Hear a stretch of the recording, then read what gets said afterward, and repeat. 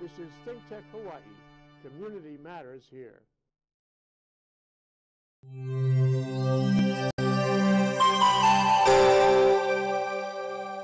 Omaha.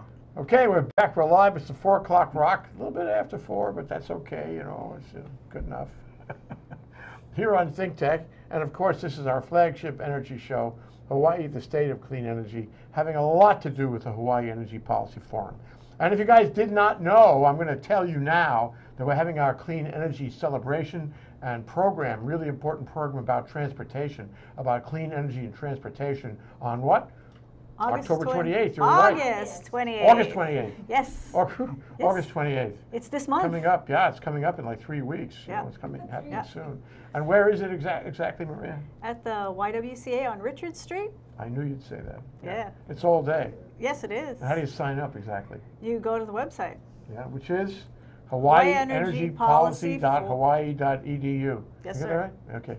The gallery is saying yes. The gallery, including Sharon Moriwaki, our principal co-host, and that voice was Maria Tome. She's our co-host for this part of the show anyway, this month anyway for sure. And P.S. She's going to do a show on transportation starting in a week or two. Yeah, October. October. Actually. Very exciting. September and October. September and October. We Yeah. appreciate that. Pinch hitting. Yeah, pinch hitting yes. for Tim. Every other week. Yes. Apicella. Yes. Yeah. Okay. Okay. So today's show is about the Sustainable Transportation Coalition. We're going to find out all about that from Shem Lawlor of Blue Planet Foundation. Hi, Shem. Chad, how's it going? Nice. Yeah. And and we have a little movie in advance from Lily Koo, who sits to my left. Hi, Lily. Hi. Hi, Jake. All yours, Lily. Let's see the movie. Tell us about it. Well, this is about military sectors. The military ohana is actually a very important part of our of the island's community. So Hawaii Energy is really glad to be able to help support the energy side, energy needs, especially on the efficiency side. So you can take a look at this small video. Is about the world-class wastewater plant at Schofield Barracks. Because all things are related to energy, right? Yes. And Hawaii Energy is looking for efficiency everywhere. Yes, everywhere. Good for you guys. So I'm glad that with my job, it takes me to everywhere, including the most interesting part of the facility. Yeah, you're a happy camper, aren't you? Yes. Okay, so let's play the movie now, and then we'll have commentary from our group later. Let's take a look. Watch this.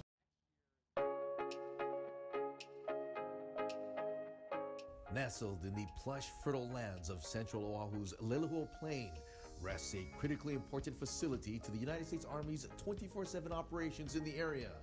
This is the Schofield Barracks wastewater treatment plant at Wheeler Army Airfield. This plant is an A+. This is actually the most complicated and highest quality plant. It's not the largest plant, but 100% of our effluent is reused. It's reused on food crops. We save millions of gallons a day of water from being pumped up from our aquifer, fresh potable water, and we take water that would typically be dumped into the ocean. We clean that water to the highest quality standards, use that on food crops, which reduces the amount of water we draw from the aquifer. After being contracted by the U.S. Army in 2004, Aqua Engineers has undertaken the task of installing numerous upgrades to the wastewater treatment system. In teaming up with Aqua Engineers, Hawaii Energy helped fund an energy study to identify energy savings opportunities. Based on that study, Aqua Engineers moved forward on the recommendations.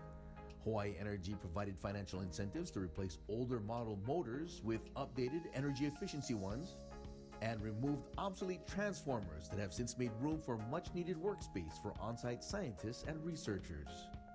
In all, the wastewater treatment system has realized an energy savings of close to 1 million kilowatt hours, equivalent to an annual savings of $158,000. And without the energy savings, without the support of Hawaii Energy, we wouldn't have been able to pay for those, or to pay for the extra effort required, the extra engineering that it takes to go the extra mile to do that.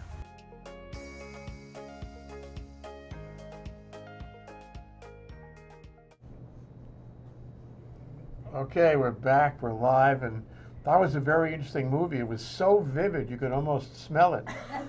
And the smell, as Marvin said, was, oh boy, special. And you were there, that was you. Yes, yes. Yeah, tell us about it. Well, I think wastewater is one of the, one of the plants that you can do a lot of different things on it because it has all different components. And with Hawaii Energy's help, we have given them $140,000 worth of rebates, and for them to save almost $1 million kWh, and with the annual saving of $250,000. Yeah.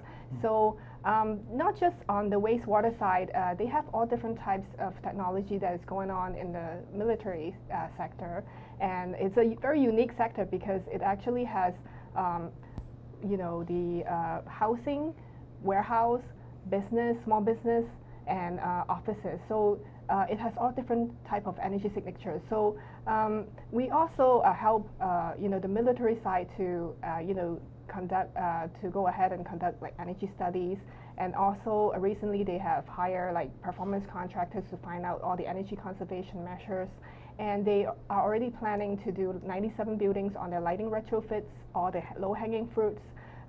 They on the barrack side. They are installing the occupancy-based air conditioning energy management system so that the soldiers can live in comfort and also save energy at the same time. So, and also there are like building envelope putting installations and a lot of simple stuff like putting aerators and things like that. So they are very busy, and Hawaii Energy is really glad to be able to give them some more money. Yeah, oh, that's great. No, because, we can learn a lot from them. They can learn about us, too. But they have the deep pocket to do some of this research and testing, and we should be there with them. Yes. And you are. Good for you. And I sense there's another movie coming here soon about the military, am I right? Yes, yes, definitely. And the interesting part is that the military makes up 16% of the overall electricity load here on Oahu. So more so, they would like to save money along the way since they're using so much electricity, and they may as well save something at the same time, right? In order to reinvest back to their you want to stay community. close with them. Good. Yes. Glad you did that. Glad you did the movie. Looking for the next one. Hopefully in the next week or two you'll be back, right? Yes, definitely. Okay. Thank you, Lily Koo of Thank Hawaii Energy. Energy and water are related, and water and life are related. We have to make sure we preserve our water supply and be efficient about it. Good for you guys. We can take a short break. This is Hawaii, the State of Clean Energy. We have Shem Lawlor of Blue Planet Foundation. We have Maria Tome, our co-host, and we're going to say farewell to Lily Koo and introduce our next co-host, which is Sharon Moriwaki, right after this break. You'll see. We'll be back. This is ThinkTech Hawaii, raising public awareness. You're watching ThinkTech Hawaii, which streams live on thinktechhawaii.com, uploads to YouTube, and broadcasts on cable OC16 and Olelo 54. Great content for Hawaii from ThinkTech. Living in this crazy world, so caught up in the confusion, nothing is making sense for me and you. We're going to give a little love, have a little hope, make this world a little better. Try a little more than every more, let's do what we can.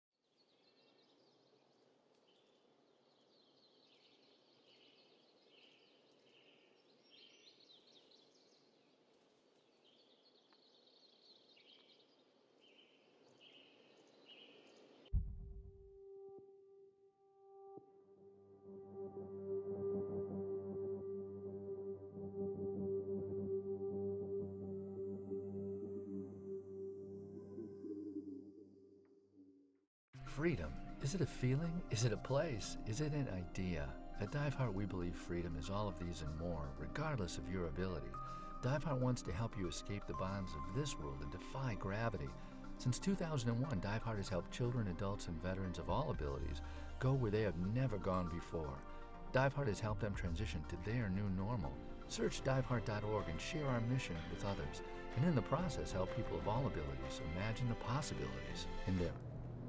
Okay, I told you we'd be back, and yes, we are back. We shall return, we have returned. This is Sharon Moriwaki. She's the co-chair of the Hawaii Energy Policy Forum. She's a co-host of our show. Wow. And she's the one, putting together that big program on August 28th. August. Yeah. Yeah, August. Which is what day of the week exactly?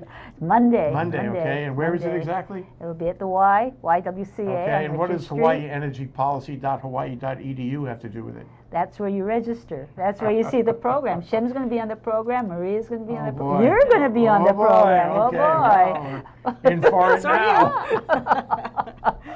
It's good nature, good cheer, good information, good thoughts, good conclusions, good recommendations for action It'll in the be state for of Hawaii. action, Yeah. right. Okay, so today we're going to talk about what is the Sustainable Transportation Coalition of Hawaii. It seems like an easy question, but it's not. Okay, let's let Shem go first. What is it? So it is affectionately known as STITCH, Sustainable Transportation Coalition of Hawaii, STITCH. Great. We are it is a program that is administered by Blue Planet Foundation. So Blue Planet Foundation staff actually administer the program, but it really is a coalition of stakeholders that are interested in advancing clean transportation in Hawaii. The coalition is one of about 90 to 100 coalitions nationally that are part of the U.S. Department of Energy's Clean Cities program.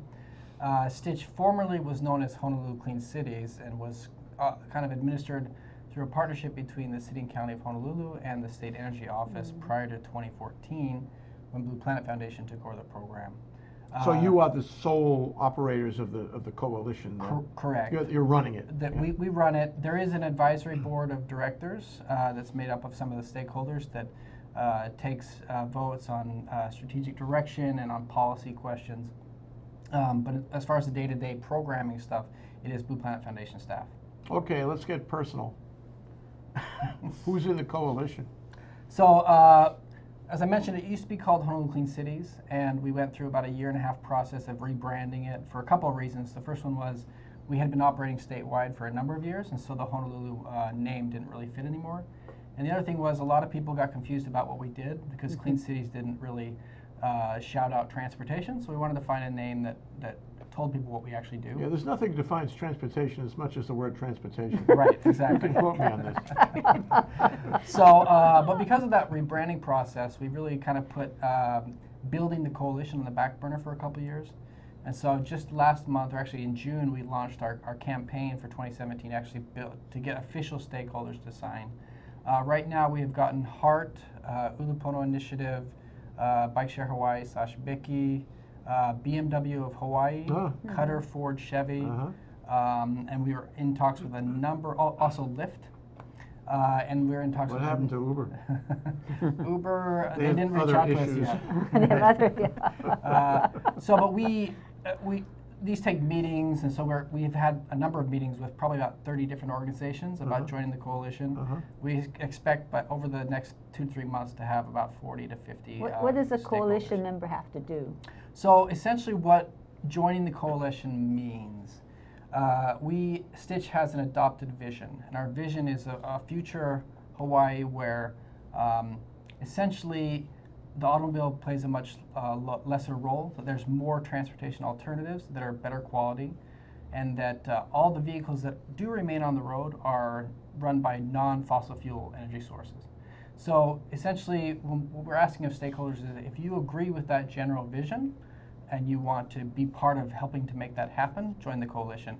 But coalition stakeholders are not committing to any firm deadlines or benchmarks or necessarily agreeing with every policy or program that STITCH does. How about contributions? Are they agreeing to any defined contributions? So we do have 3 different stakeholder levels. We have supporter, advocate, and champion. So anybody can join as a supporter for no fee, but we do have for non-public agencies. This is members now. Right. But that's members of the coalition, so that's what we're talking about. Right, now. but there is a fee for the advocate and champion levels, yes. Okay, big fee. It's not a big fee. It's not a big fee. So it You depends on want to disclose what that might what be? you You are. might get more. So if you're a for-profit business, it's I think $250 for advocate, $1,000 for champion level. That's pretty so reasonable. It's pretty reasonable. We Is also that have annual? individual. Is that an annual? It is annual, but you don't get kicked out of the coalition if you after 12 months you just go back to supporter. Oh, okay. That's good. Yeah. So, but it could be a talk fest. What is it beyond the Talk Fest? So I think what you're asking is what do we actually do, right? So we work on three fronts, policy advocacy, education and outreach, and then we look for opportunities to actually implement programs or activities that would actually implement clean transportation. So on the advocacy side, we do a lot of legislative stuff, both through the Blue Planet side and through the Stitch side. Education and outreach, we've been having a number of electric vehicle rider events. I think we've done close to 12 or 15 over the last 18 months. What kind of events? Electric vehicle ride and drive. Okay. So we coordinate a number of car dealerships to bring EV models to a specific location. We get insurance for the venue. We do outreach and get people to come and actually test drive the vehicles. Oh, okay. So it's a test drive. Yep. Everybody meets the same. You know, I was thinking for a minute about these old Model T kind of organizations that would drive halfway across the country, and they would, you know, take their family with them and stop here and stop there, and everybody would talk about their vehicles. I know a guy who does this. Actually, that would be cool to do. I want to tell you about an event we have coming up. So our big event on September 17th, it's a Sunday morning. We're doing our second annual Electric Island Drive. So we are getting, last year we had about 55 vehicles participate, and we had about 100 people.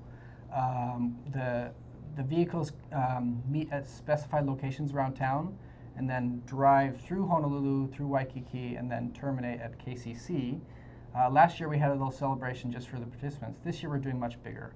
We expect about 200 vehicles to actually participate in the drive itself, and then we're having an EV fair at KCC after the event, and we're expecting 2,000 to 3,000 people from the public to come. We're going to have dealerships there with electric vehicles. We're going to have food trucks. We're going to have live music. And people can actually drive the cars? Not at the event because of how crowded we expect the parking lot to be. But we do ride drive events quite frequently. We're doing one on September 9th on the Big Island. We're going to do one on October 4th at UH Manoa. So we send those events out to our newsletter list and our social media followers regularly. You sound like you're in launch mode. We are launching in launch into mode. these various events. Yep. Absolutely. Right now, yeah. I hope you'll mention them when you appear on August 28th. August 28th. Monday. And we will have the Tesla models there, and possibly the Mirai, the hydrogen vehicle. So be part of your event as well moving forward. Yeah. Well, the events are obviously they're intended to raise interest about electric vehicles, make people more comfortable. That there are others, maybe in their community, their peer group, who are willing to do electric vehicles. Right. So, you know, looking at the mission itself, as you defined it a minute ago, I guess it's primarily around putting electric vehicles instead of fossil vehicles on the highway. Because that's what. I wanted you to disagree with me. Right. So I wanted you to disagree, and sure enough, and you sure did. He right. is. So, what else is there? There are a lot of people that they look at clean transportation in their mind, when they visualize that, they picture just EVs. There are really three pathways to reducing our energy footprint in transportation. The first one is reducing travel demand, right? I think to some extent... That's like efficiency. Exactly, it is. I think to some extent the amount of travel that people have to do kind of shows the amount of dysfunction in our land use, right? If you have to go a lot of places and very far, that shows we didn't do a very good job of putting people close to services, right? We didn't build complete communities, right? So a lot of that is land use. The second thing, reducing travel is number one. Second thing is the travel that is done, let's move it to the most efficient modes of transportation, right? So by far, walking and biking are the most energy efficient. So we want to build communities where walking and biking is safe and enjoyable, even pleasurable. And then thirdly, we want to make sure that the energy used for the vehicles that are on the road comes from clean sources, right? So we are really kind of focused on all three of those. We want people to take transit more. We want to convert our transit vehicles to electricity, right? We want to encourage people to walk and bike as much as possible. We want to encourage modes of transportation that actually facilitate a car-free or car lifestyle, like bike share, like car sharing, like even the Uber and Lyft services. Because even if you don't have a car, occasionally you do need an automobile to run errands or go grocery shopping, right? So, but then, you know, we really need a higher quality transit system that can kind of support all of that, including the walking and biking. We have a transit system on Oahu that's been at capacity since 1983, really. So we really need a major upgrade there. And then, obviously, there's a lot of work to be done on the electric vehicle side, and even hydrogen vehicles and biofuels and those things. So we have our hands in a lot of pots, and we push where there's opportunity, where there's events, and where there's funding, and those kind of things. That's the most ambitious plan I ever heard of. You're talking about remaking our entire society. Well, the society remakes itself regularly, so we want to make sure that we get in the way and we kind of funnel the next iteration of change into the right pathways. Boy. Well, you know, about 5 or 6 years ago, the Energy Policy Forum did a survey, and about 50% of the people said that they would not travel with public transportation. No way, nothing you could do. And we just did a survey, and we're seeing that that needle has moved, that more people are willing to ride the bus, public transportation, as well as other modes. So it is shifting, you know. Right, it is, but I think even if we have more people that are willing, we don't have any spare capacity in the bus, and that's the fundamental problem. So. Yeah. Well, you know, a comment, just a digressionary comment, is that when Blue Planet first started doing its foundation things, it was talking about showing people that it would be better to put a different kind of bulb, right, and do efficiency at home, and sort of, you know, the basic steps of moving to public awareness about clean energy. But this is well further than that. Right. This is real serious now. It involves more than just the use of energy. It involves everything. Right. You know, and I think of all the things you're talking about, and that would be a better place to live. Right. You know, forget about energy. It's about life. Right. It's everything. Okay, but Moving Maria had some burning cross-examination questions. Well, you know, you said anybody on our list will get information about the ride and drives and other events. So how do they get on your list? You can go to. That's you can find us on Facebook and Twitter at Stitch Hawaii. Our website is www.stchawaii.org. Somebody had already taken stitch.org, so we had to get that one. Okay. STC, and then you spell out Hawaii. Okay. Right. Yeah, and I think you know, going along with Jay's comment about how, you know, working on efficiency in your own home was kind of where Blue Planet got a lot of attention in the beginning, and now you're taking on the bigger question of how we build our cities. There's a lot of connection and communication and planning and visioning that's going to go on there. Right. And so we had mentioned the Hawaii Clean Energy Day on August 28th, and go to that website and look at the list of speakers, and it's not just the speakers, because the folks who are contributing their ideas and participating in the discussions are the ones who are going to build this, you know. You need everybody. This group, you know, Well, to continue I feel that Sharon is about to ask you a question. I'll just make a wild guess as to what this might be. Because Sharon likes to ask this question. So you're talking about a very ambitious plan, right? And what? Talking about what remaking are our the society. challenges You know, that do you face think you? you might How have we any do it? challenges? And how are you going to, you know, really deal with the challenges? Because that, you know, we've been talking about this for so long, you know, many years, and now we've got a little bit of traction. But what are the challenges to getting there? Well, there's a lot. The analogy I like to use is a hose. If you have a hose that's really like thrown in a pile in the garage, there may be 10 or 15 different kinks in that hose. And so it's kind of a process of identifying what those kinks are and finding out the solutions to unkink those hoses. So, for example, with electric vehicles, for example, there's an education component. A lot of people don't know about electric vehicles. There's the technological advancement of the technologies, the reduction in the cost of the batteries. That's moving in the right direction. There's some work to be done with the dealerships. In fact, one of the things we're working on right now is we're creating a Stitch certified EV expert program where we're EV experts. We've heard a lot of consumers that have gone into dealerships and they'd had salespeople that didn't know anything about the EVs and actually actively diverted them away from them. There's a fundamental need for a lot more public charging, and for the kind of charging that is going to be well utilized. So and that's just EVs. So every segment of clean transportation has its own kinks. Bicycles, transit, And it's a process of identifying those, looking for opportunities, whether it's legislatively or working with dealerships through an education program. There's a lot of challenges, and we kind of tackle them as we are able to. Well, yes, you and your staff of 200 or so, wasn't it? You move right out with this program. But you know, what are your initial steps? You know, even a multifaceted program has to start with moving your left foot forward. Right. So what's the left foot forward here? So for the last couple of years, our primary legislative goal has been to get 100% clean ground transportation target in place legislatively. We got real close this last year. It made it to the second or third final day in conference committee before dying.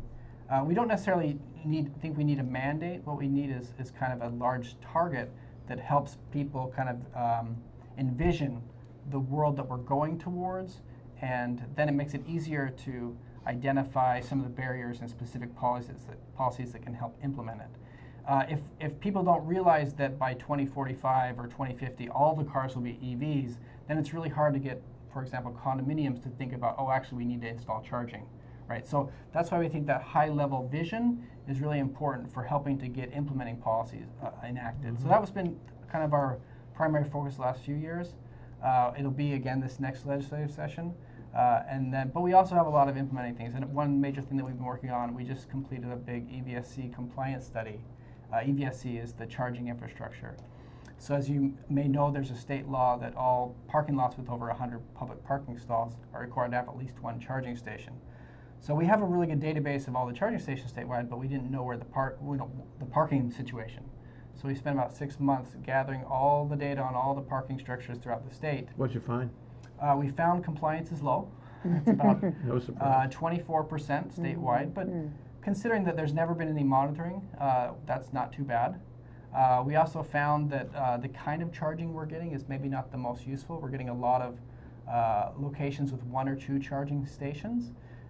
And so in a neighborhood you might have 10 or 15, but they're all in small denominations. So if you're particularly in Honolulu, it's creating this whole group of charger chasers that are constantly driving around trying to find a place to charge. Whereas if they were all in one place, it would be a lot easier to find charging. Or how about the guys that pull into the charging station and leave the car there all day? Well, luckily we're seeing a little bit less of that. There is kind of a self-policing that goes on, but it is a problem. I think even a bigger problem fundamentally is that a lot of the charging that we do have is free. And it may sound kind of interesting to say that's a problem, but actually what it's doing is, if it's free, even those people who can charge at home, if it's open, they're going to take it. So the people who maybe can't charge at home, who live in apartments or condominiums where they can't charge, who really need the public charging to be able to feel comfortable owning an EV, are being kind of squeezed out. Okay, last question from me, and then these guys will take over for you. But you know, I from time to time I think about getting an electric car. Right. And right now I'm still driving my old Toyota fossil car truck, which works very A efficiently, truck. very My efficient. condolences. And I love it very much. It's sort of a technological miracle, you know. What are you going to do to make me, buy an electric car? And by the way, I'm not particularly overcome by the existing credits, including the rebate that Peter Rosek told us about last week. The one from Nissan. Yeah. Right. What are you going to do to change my mind? And I am just not me. I am another 500,000 me's who really should be changing our minds. Well, it's a good question you ask. We found the number one biggest thing that you can do to get somebody to want to purchase an EV is get them in an EV. Once you drive it and you feel the acceleration and the smoothness and the quietness, it actually is a much better car. There is like a barrier of inexperience that once you cross that threshold, so the best incentive is proximate. Get close to it, Absolutely. expose people, let them drive it, let them drive with somebody who has one, all that. Yeah. Right. What Okay, about so cost? we're There's gonna wrap cost it too. up now. There's Yep, cost too, absolutely. right? We got to And, get the cost down. I guess the first thing I'd like to ask is Maria. Well, first thing is Sharon. Can you summarize this discussion? Because that's your duty as the co-host of the program. I think it's wonderful that Stitch is around, that they're starting to bring people together, because it's on all fronts. If we're looking at 100% ground transportation, I know you're trying to get the legislation through, but if you start bringing the people together, that they begin the groundswell, I think it's easier to then pass legislation for the 100%. So thank you for pulling that together, Shem. It was great. Keep up the good work and meet the challenges. Okay, Maria, you know, you're the progenitor for this program for the month of August for transportation. You know, can you put this in perspective for us about other programs we have had or will have about transportation? Well, I think that Shem made a really good point about how broad the issue is. You know, it's everything from your land use planning and your transportation systems to your vehicles and your fuel choices and the individuals who have to make those choices. By the way, Jay's got a truck. Anybody need to move anywhere? Sorry, you said what would it take? You don't think I get any requests? You get lots of requests. You might change. Just kidding. Yeah, yeah. So it's excellent to have that broader view as well as specific tasks in each of those areas to accomplish this goal. So I think it's a great start, and we've got a lot to do, but we've also come a long way. Even with the Honolulu Clean Cities, you know, I guess you were getting, folks thought you were a cleaning company or something like that, right? You know, so to be Sustainable Transportation Coalition of Hawaii, you know, I think that's moving in the right direction. Moving in the right direction. Ooh, moving forward. Moving forward. Yeah. Oh, and next Moving week, Hawaii next week we're going to have Gary Andrzejczak with IBI, which is, he's calling it Intelligence, Buildings, and Infrastructure. And they're looking at rail, but rail looking at it in terms of it being a transportation mode, but also looking at communities and smart growth, and you know, how do you bring communities together so it's better planned, so you don't have to drive, you know. So it'll be. And Gary was a very good speaker at the Salvage the Rail program in the State Capitol Auditorium 2 weeks ago. Okay, well, Shem, you know, really appreciate what you're doing. It's very ambitious. And it's not going to end right away. You're going to think of new things to do. Right. It'll take us at least 12 months to wrap this up. It's going to evolve. It's going to be dynamic. It's going to be changed. You're going to grow. You're going to see. You're going to comport with the changes in the city. It'll be really interesting to watch because it involves so many disciplines coming together. And that means I hope you come back and talk to us about it. We'd like to be your partner in discussing this and rolling it out. We think it's really important. Right. Yeah. Good. Get that man's number. We got it. Thank you, Sharon. Thank you, Maria. Thanks. Thanks, Aloha. Aloha, you guys. Thank you.